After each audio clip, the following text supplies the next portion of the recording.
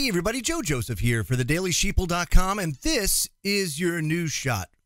First and foremost, I gotta say, prayers go out to Tom Petty and his family for whatever's going on with Tom Petty. I guess is not so good. I'm a big fan of his music. Great songs, lots of good memories. And Tom Petty, not doing so good, so send prayers and positive vibes his way for sure. Now getting to news. According to the Associated Press, the U.S., of course, has spies all over the world, Cuba being no stranger to U.S. spies. Well, according to AP, U.S. spies in Havana have been hit by these bizarre health attacks, which surprisingly enough sound very similar to the scalar attacks of the 60s when the Russians actually we're toying with our embassy officials over in what was the Soviet Union back in the 1960s. And what they did was they took a very scaled down version of HAARP, the big 1 billion watt transmitter up in Alaska, and they pointed it at the embassy, and it had some pretty bad and negative health effects. And it utilizes extreme low frequency to muddle with your brain and the natural frequency that we operate on. You know, the Earth operates at what's called the Schumann resonance, and then we also kind of work in conjunction with that. It's part of our environment. We're all tied together. The planet, humans. That's why when humans leave the Earth, man, it screws them up really bad. Not so much in low Earth orbit. You can go on the space station, everything's fine. But when you leave the region of the Earth out of its influence, it really has a very negative effect on the human body because we're lacking that external clock that is provided by the planet. Anyway, it says frightening attacks on U.S. personnel in Havana struck the heart of America's spy network in Cuba, with intelligence operatives among the first and most severely affected. It wasn't until U.S. spies posted to the embassy under diplomatic cover reported hearing bizarre sounds and experiencing even stranger physical effects that the United States realized something was wrong, according to individuals familiar with the situation. Now, while the attack started within days of President Trump's surprise election in November, the precise timeline remains unclear, including whether intelligence officers were the first victims hit or merely the first victims to report it.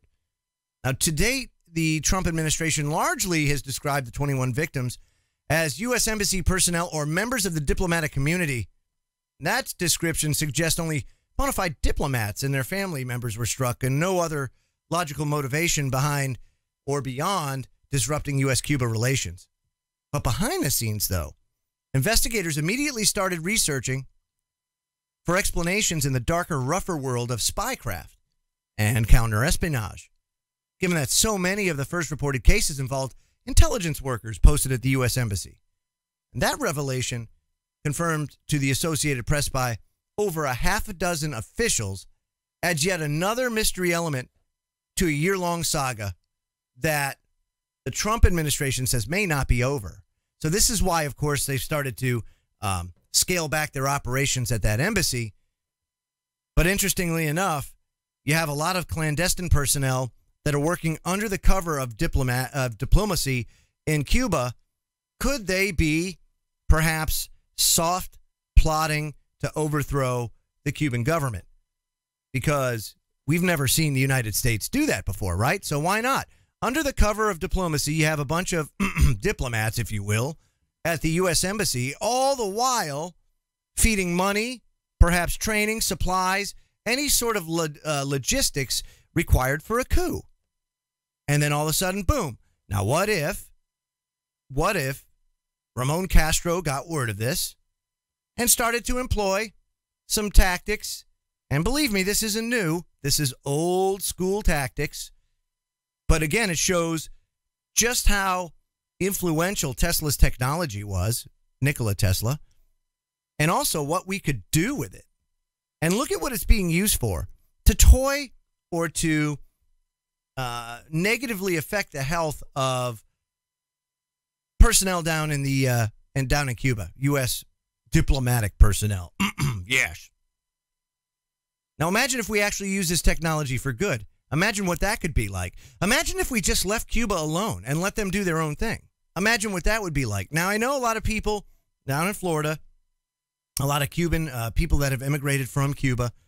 I know that there's a lot of things that happen down there that may not be nice. But I'll tell you this, here in the United States, it's just as bad. We have a private prison industrial complex that's fed by a police state. Kind of sounds very similar to Cuba. We've got torture that happens all the time. We have the loss of natural human rights here in the United States, just like they have down in Cuba. Look at the only difference between Cuba and the United States is at least Cuba's out in front, it's out in the open about it. You know, here, they deny it. They try to sugarcoat it. It's everybody else's fault but the police. You know, it's everybody else's fault. Everybody points a finger at everybody else here. Down in Cuba, Castro's they told, hey, this is the way it is. We're communists. This is the way it's going to be. And there you go. And everybody knows it, Now, if people don't like it, then get off your butts and take over that country. Just like we did here 200-something years ago, 220-something years ago. And guess what? Actually, wow, it's been a long time. And guess what? We could do it again today if people would get off their couches, stop watching the NFL, started plugging into what's going on in this country and starting to get active and making changes for the better. We could all do that. We have the power. We also have the power to do nothing. That's another thing we could do in a heartbeat. Do nothing. Think about it. Don't pay into the system. Don't go to work. Let industry suffer. Just stop. For 2 weeks, that's all it would take. This country would come to a grinding halt and they would have to make changes. I mean, we could change this country in no time, but people would have to be willing to go outside their comfort zone. I just don't see enough people willing to do that. So until that happens, folks, it is what it is. But I got to tell you, there's not much difference, between Cuba and the United States. That's all I'm going to say. I'm Joe Joseph. This was thedailysheeple.com's News Shot. Feel free to comment below and visit our website at thedailysheeple.com. Have a great day, everybody.